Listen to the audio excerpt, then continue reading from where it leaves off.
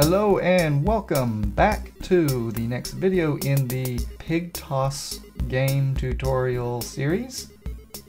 In the last video we got everything set up. We set up our layout, our project, all the sprites, the text, even a couple of particles. We also gave ourselves the touch object, and we are ready to start making this do some things. So I'm going to hop over to the event sheet, and I am going to add some global variables that we are going to need throughout this process. So I'm just going to go ahead and create all the variables now, and I will explain how they are used as we get to it. So if you right click, you pick add global variable, and this first one I'm going to call this canon side. And this is just going to let us control which side, which canon our player is currently at. And these are numbers, and we're leaving them at 0. So right click, add global variable. I'm going to call this one dead pig. This will let us know that our pig is no longer playing the game and he has died, and we will have to set up the next event that occurs after that happens. So let's right click, add another global variable. I'm going to call this one game over. I think this one's pretty self-explanatory. Let's add another one. Call this one score. Again, pretty self-explanatory. And then the last one, this is going to be spawn speed. And I'm just going to leave all of these at 0. We're actually going to change this one later on, but I will wait till we get there to do that. Alright, so those should be your 5 global variables that we will need for this game. So let's start making some stuff happen. First off, let's go ahead and preview. And you see what we have set up. We have our score. This is going to be our text. This is going to be our score. Then we have our 2 cannons, and we have the play button in the middle. All this is good except for this play button. I do not want it there, so I'm going to add an event. System, on start of layout, and add an action, and go to sprites, play button, and visibility. I'm going to set visible to invisible. Just to show you what I'm doing there, whenever I go to add an action and I find what I want to make an action for. So in this case, I'm going to go to text, and I'm going to go to text play. When I hit next, I go up in this search bar here, and I know what I'm looking for, so I can just type part of what it is I'm looking for. And the thing I want to search for is the set visible action. So I can just start typing in visible, and it comes right up. And I'm going to make that invisible. So if we play this again, it's not there. We set it to visible, or invisible. Alright, a couple more things on this start of layout. I'm going to set some variables. So add an action, say system, set value, and I'm going to pick canon side is going to be 0. Let's add an action, system, set value, and dead pig is going to be 0. Add another one. Set value of game over, yes, to 0. And actually, I'm going to slide that up to the top. Let's add one more action. System, set value of score to 0. So I am going to right-click anywhere in this empty space and add a group. And I'm going to call this initialize. And I'm going to take this entire block of code, slide it under there, and now we have a group.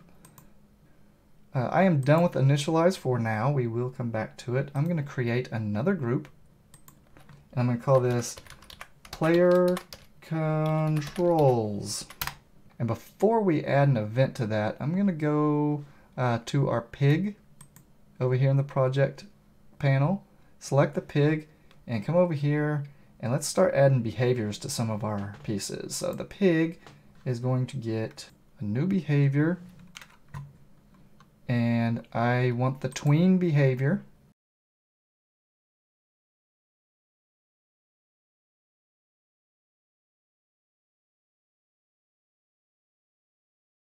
Let's add another one. I want the bullet behavior. And let's add one more. Let's add the rotate behavior. So, bullet and rotate for our pig. And for the bullet, let's go down here in the properties and set our bullet speed to 1010. I have played around with this a lot. These numbers work. We will see later. Acceleration, I'm going to put at 60.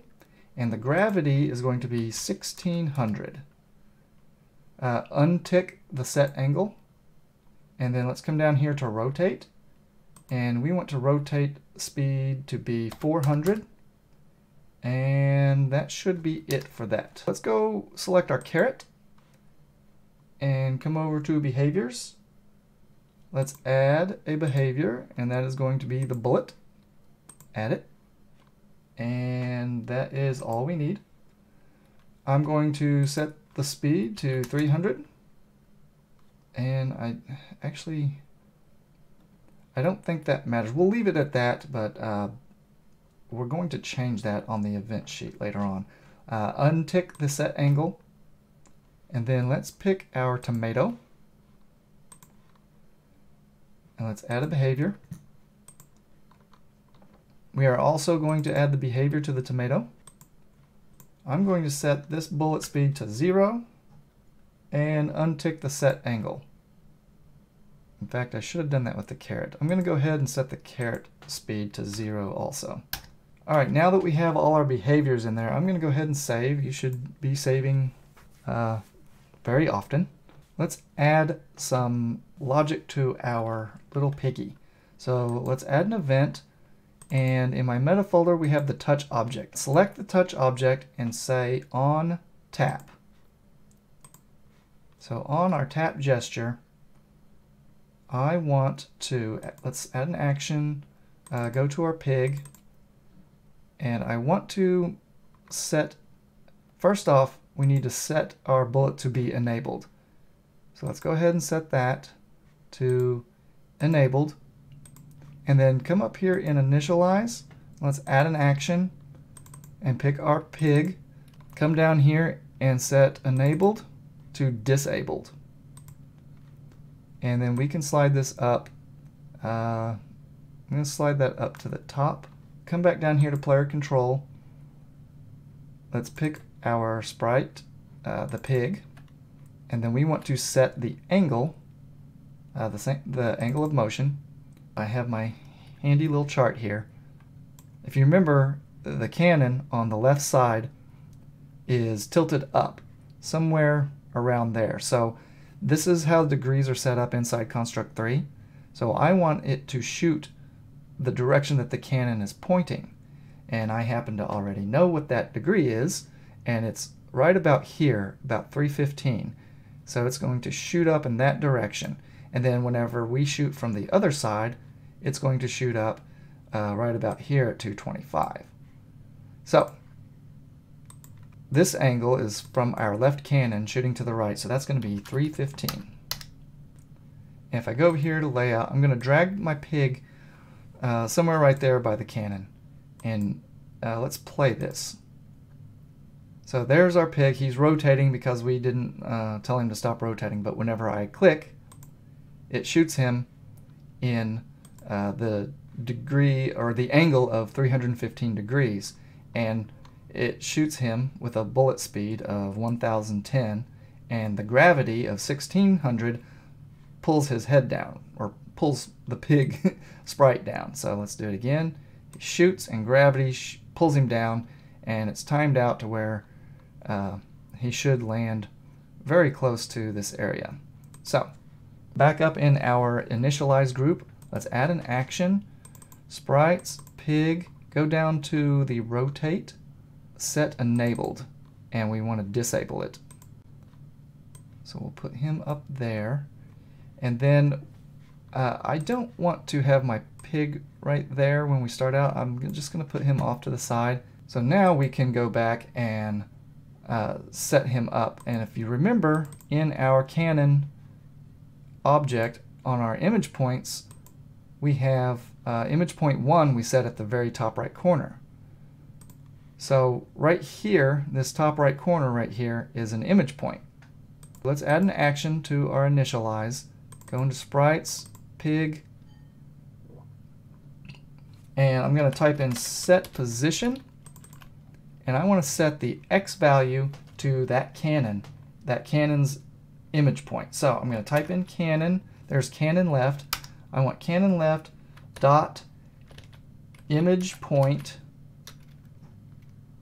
X, and then parentheses, and the image point we want is 1.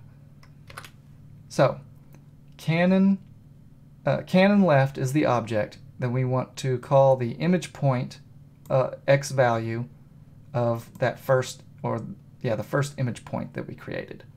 Not the origin point, but the first image point. So let's do the same thing for Y. Let's say canon left dot image point Y and parentheses 1, and done. And let's move that to the very, very top. So over here on the layout, we have our pig off to the side, so you don't see it when we preview it, but we told it to be at somewhere right about here. So let's preview that, and there's our pig, and he's not rotating, and if we click, he gets thrown to the other side. All right, making some progress. That's the basic functionality of the game, and we already have it set up. So I'm going to stop this here, and in the next video we are going to make it to where it stops on the cannon and that we can control it to shoot it back. I will see you in the next video. Don't forget to save.